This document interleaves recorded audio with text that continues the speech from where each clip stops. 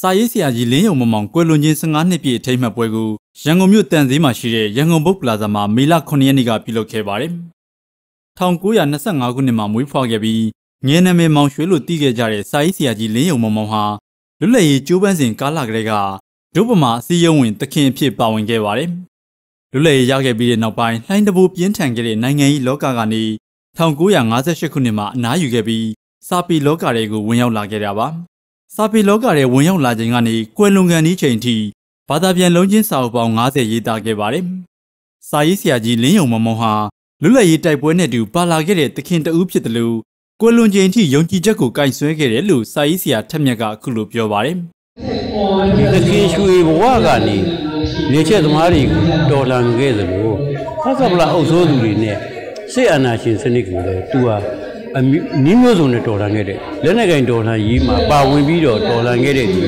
သူဟာစာရေးပြီးတော့လည်းသူကတော်လှန်ခဲ့တယ်။ဒီလူဘက်မှာရက်ပြီးတော့ဒီဖတ်စပလာအစိုးရကိုဆက်ညင်ပြတ်ခဲ့တာ။အဲ့တော့အဲ့ဒီလူတော်လှန်ခဲ့တဲ့စာရေးဆရာတယောက်တော်လှန်ခဲ့တဲ့နိုင်ငံရေးသမားတယောက်အဲ့ဒီလိုစိတ်ဓာတ်မျိုးကိုလူငယ်တွေကလည်းအခုခေတ်လူငယ်တွေကအခုဒီမိုကရေစီ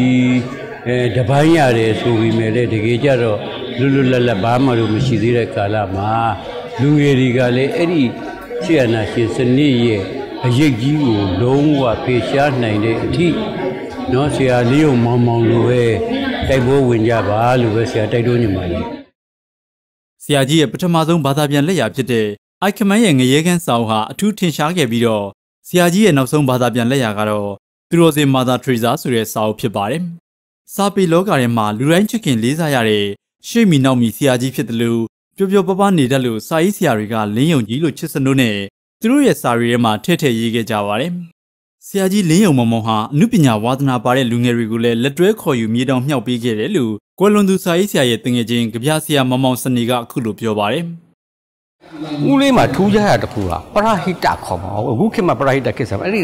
ဦးလေးကပရဟိတဆိုလူငယ်တွေမြေတောင်မြှောက်ပေးဖို့အလားအလာရှိတဲ့လူတွေအတင်းဆွဲစာပေလောကရဲ့သင်ခုနဆရာအာနဝါဆိုမှုဆိုလည်းအသက်ကြီးမှစာရေးပေးမယ်အတင်းစာပေလောကရဲ့မရောက်ရအောင်သူဆွဲသွင်းလာနောက်မောင်ရင်မှာကြောင်ကုန်းလို့ပါလို့လေသူ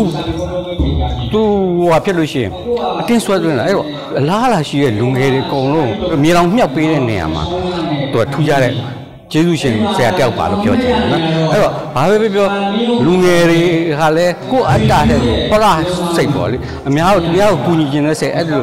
ကိုယ်ချိုးကြီးပဲဖန်တီးတယ်မို့လဲသူများချိုးပါဖန်တီးပြီးနေနောက်ဆုံးကွယ်လွန်သွားတဲ့ခါမှာလည်းသူ့ရဲ့ဂုဏ်သတင်းကမှုဆက်လက်မှုပြတ်နေတယ်ဆိုတဲ့အကြောင်းလေးပြောချင်ပါတယ်ဗျ2002ခုနှစ်တုန်းကကွယ်လွန်သွားရှာတဲ့ဆရာကြီးလင်းယုံမမောင်ဟာမကွယ်လွန်ခင်ထိမြို့ရွာအနှံခီးတွေတွားခဲ့ပါတယ်စာပေလောကတွေကလှုပ်ဖို့ကိုင်ဘက်တွေနဲ့အခီးတွေအတူထွက်ခဲ့ကြသူတွေကဆရာကြီးကိုအခုထိလွမ်းဆွနေကြစေပါစာရေးဆရာအနဝါဆိုးမှုကတော့ဆရာကြီးလင်းယုံမမောင်ကအာနာရှင်စနစ်အောက်မှာအသက်ရှင်ခဲ့ရသူပြီးအနာဂတ်မှာဖက်ဒရယ်ပြည်ထောင်စုတည်ဆောက်နိုင်ဖို့လူငယ်တွေကိုစာရီဖတ်ဖို့တိုက်တွန်းခဲ့တယ်လို့ပြောခဲ့ပါတယ်မသေးစေခြင်းသေးဘူးဒီနေ့ဟာလားဒီ85ပြားခက်မှာပဲသူ့ကိုနေစေခြင်းသေးတယ်ပေါ့နော်ဟာလားကြက်ပြည့်ကာလဆိုရင်တော့ပိုကောင်းတာပေါ့ဒါမှမဟုတ်သူနေသွားတာဟာလားအာနာရှင်စနစ်အောက်မှာနေသွားပြီးတော့အဲ့ဒီမှာပဲသေသွားရတဲ့ခါကျတော့သူဒီနှစ်ပေါင်း90လောက်သူလည်းပဲတခြားပြည်သူတွေနဲ့သူလှိမ့်ပိတ်ပြီးတော့ခံသွားရတယ်လူငယ်တွေကိုသူချစ်တယ်အနာကမြန်မာနိုင်ငံကိုတာဝန်ယူနိုင်တဲ့လူငယ်တွေဖြစ်အောင်သူပြောကျင်တယ်ဆိုကျင်တယ်သူသင်ဆုံးပါကျင်တယ်နောက်ဆုံးစဖတ်စေကျင်တယ်အဲ့တော့အနာကမြန်မာနိုင်ငံကိုဒီမိုကရေစီနိုင်ငံတော်တည်ဆောက်ဖို့ဖက်ဒရယ်ပြည်ထောင်စုဒီမိုကရေစီနိုင်ငံကိုတည်ဆောက်တဲ့အခါမှာလူငယ်တွေရဲ့အာမန်လူငယ်တွေကိုသူအသုံးချခြင်းတယ်ဒါကြောင့်လူငယ်တွေကိုပညာပေးခြင်းတယ်အဲ့တော့လူငယ်တွေနဲ့ပဲပေါင်းတယ်လူငယ်တွေကိုပြောတယ်ဆိုတယ်ဆိုဆုံးပါတယ်ပြောနေတယ်ဒါကြောင့်လူငယ်တွေကလည်းသူ့ကိုချစ်တယ်အငယ်ကလည်းချစ်တယ်ဟောသား